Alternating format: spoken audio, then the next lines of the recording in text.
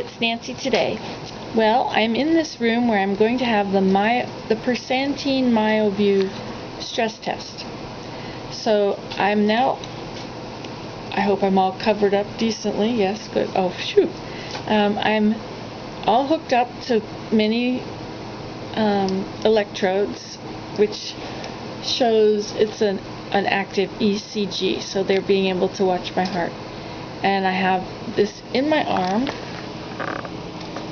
She's now putting in the Persantine, and it takes about 5 minutes to, so it'll take her about 5 minutes for that all to go into my body, and there may be some side effects. I may feel nauseous or dizzy or get a headache. Is that right? Okay, and this is gonna, let's see, this will start making my heart go faster, right? It's a vasodilator. It's just simulating exercise. So it's a vasodilator. It is simulating exercise.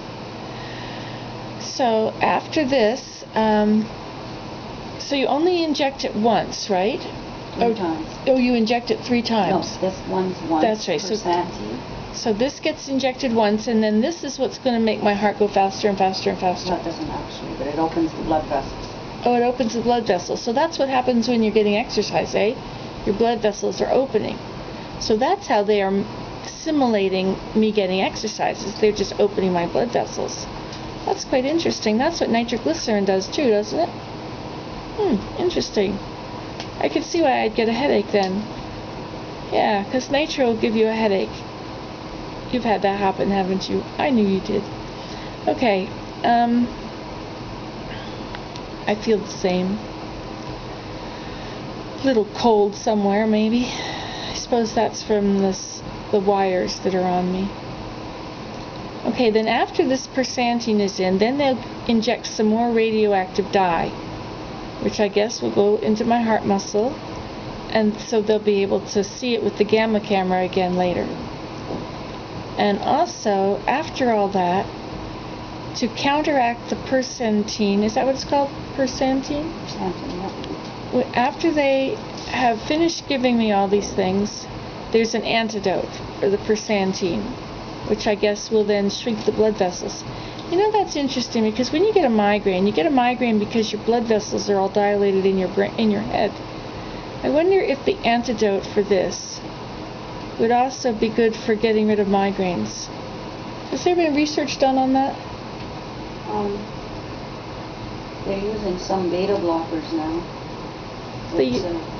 Now, the thing that, the antidote, what is the antidote? Aminophylline. Aminophylline? Aminophylline. Aminophylline, that's the antidote. Is it a beta blocker? No, it's a caffeine-based. It's a caffeine-based. Interesting. And that constricts your blood vessels. Caffeine does.